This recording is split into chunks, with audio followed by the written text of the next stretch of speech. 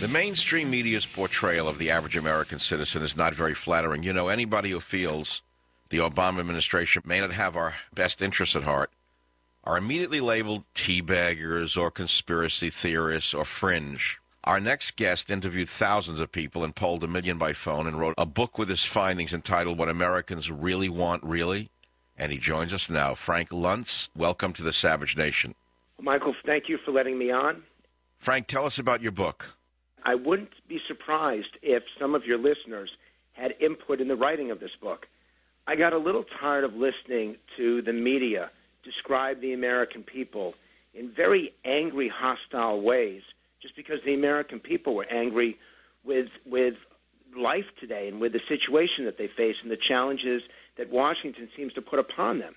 And so I went out and I interviewed 6,400 people. It's one of the largest surveys of its kind.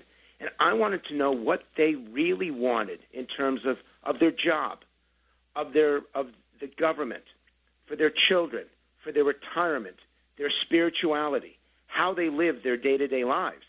I wanted to put forward a book that wasn't the media's description of what Americans think, what they believe, and what they want. I wanted this to be the perspective from the American people themselves. Well, what surprised you the most?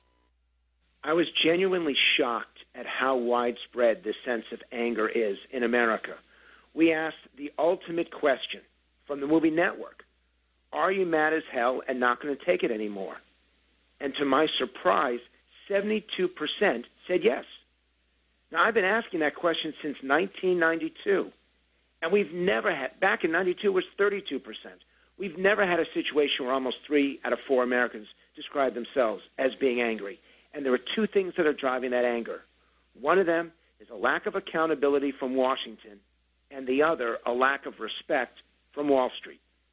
What is driving this anger towards Washington? The anger towards Washington is because, and this is driven towards both political parties, it's not just anger against those who are in power, it's an anger against the power itself. And when I asked Americans what they wanted most out of Washington that they're not getting, they described it in a single word, accountability. They want politicians who look you straight in the eye and say what they mean and mean what they say. It's okay to be passionate. It's okay to be inspirational. It's okay to tell the truth, is what the American people are asking. And now I want to flip that around, and this is why I'm so grateful to do your show, because I know that so many of your listeners are attending these town hall meetings and are very active in speaking up and telling Washington no to bailouts, no to stimulus packages, no to national health care, no to more spending. But they're not necessarily doing it effectively. And if I can be candid, another reason why I wrote What Americans Really Want, Really, was to provide the script for people who might have the chance to meet with an elected official or want to raise a challenge at the workplace or simply want to know what to say when they're talking with friends or at a barbecue. And the first thing, and I'm going to make it really simple, because it is that simple, the most powerful word in the English language when you're addressing what you resent the most in Washington is a 3-letter word, why. The American people ask these questions, or this is what I want to see the American people ask. Why do you spend money, so much money, and you have no idea how to pay for it? Why are you passing legislation that we all have to follow and you haven't even read the bill yourself? Why are you trying to take over health care and you're not even telling us what it's going to mean to us, and it's our lives that are at stake? That simple question, why, is the most powerful question you can ask at a town hall meeting, at a public function, and I hope that people will attempt to be more effective in what they say, not just passionate in what they say. Your book mentions Generation 2020 looking at things more differently than any other generation. Please explain that one. You have to remember that our kids don't remember the O.J. Simpson trial, don't remember Johnny Carson, that they grew up in a very different environment, and that they only know of cell phones, they only know of computers, that to them wireless has been something that they've become accustomed to, that they've grown up with. And so their attention span is different. This is, by the way, the first generation that spends more time in front of a computer screen than in front of a television screen. We always wondered how we would get people away from television. Well, now the kids are addicted to the computer. And so they look at life differently. We asked a question, I want it all and I want it now. Their parents disagreed with that statement. Their grandparents overwhelmingly disagreed with that statement. Half of 18 to 29-year-olds would agree, I want it all and I want it now. They don't have a sense of delayed gratification. They don't have a sense that they have to work for something for years in some cases before they can get it. And I think it's one of the reasons that attracts them to Barack Obama, because he's offering them stimulus and jobs and health care and all these great benefits, and they're in their early 20s. He's giving them, in essence, Christmas every day of the year. And their parents, and particularly their grandparents, are turning against all this because they know that Christmas presents, someone's got to pay for them. Well, what did you learn about the work environment now? Now, I realize that most of the people who listen because they're interested in politics. But in this time that we live in, where so many people are either unemployed or in danger of losing their jobs, I wanted to focus the book on what happens in the workplace. And there is tremendous anxiety and frustration. I want to give your listeners one warning, a sentence that they should never say. This is the sentence that is most likely to put them on the unemployment line. If your boss or your supervisor or your manager comes over to you and says, could you please do this for me? And your response is, and I quote, wait a minute, that's not my job, unquote. That may be the last sentence that you say. If you tell your boss in this economic environment of 2009, it's not my job, well, it may not be your job because someone else may be doing your job.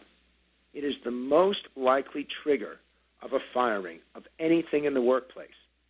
Now, there's even more in the book about what to say and how to communicate to your supervisors and how they should be communicating to you, because that is the number one complaint within the workplace, that the communication isn't clear, it isn't concise, and it isn't educational. And it works both ways, whether you're trying to understand what it takes to get an advance, to get a promotion, or whether you're a manager and trying to get the most out of your employees. They want more communication. They want more explanation. They want more detail. You can never provide enough information. Enough is never enough. And I think that's the most important finding that you'll see in this book. Well, how does religion tie in? Religion is a very dangerous topic, but it is such an important topic, particularly now. What we found in the research for what Americans really want is that the more religious you are, the more likely you are to pray, the more likely you are to attend church or synagogue, the more likely you are to be happy and healthy, the better the relationship you have with your family and friends, the more content you are at work, the more likely you are to volunteer or donate to charity, and the more optimistic you are in the future. There seems to be a campaign against organized religion that I don't understand, because what this book uncovers so clearly and concisely is that the deeper your faith and the greater your spirituality, the happier and the healthier you are, and that's really powerful. What feeling did all of these interviews with the average American leave you with? In talking to not just 6,500 Americans, but in the 1 million interviews that I've done in my career, either through telephone or internet or face-to-face, we have always been the most optimistic, the most forward-looking, forward-thinking society. But what this book uncovers is the fear that we have for our children. I'm going to give you two statistics. 57%, a majority, believe that their children will not inherit the America that they got, that it's going to be worse. And only one-third, 33%, believe that their children's quality of life will be better than theirs. Now think about that. So much of the American dream is about intergenerational improvement. So much of it was about our sacrifice so our kids would have a better life. But thanks to Washington and Wall Street and West Hollywood, we think life for our kids and the next generation is going to be worse. What Americans really want, really, is for our kids to have the same opportunity to the American dream that we had. It's for our kids to have the same freedom that we had. It's for them to reach for the stars like we were able to. There's a lot of positive in this book, but there is that warning. If we don't turn things around now, it's going to be worse for our kids and for the next generation. Frank Luntz, thanks for being on the Savage Nation. This has really been a privilege. I know you reach a lot of people, and I hope to talk to you again soon. I'll be right back.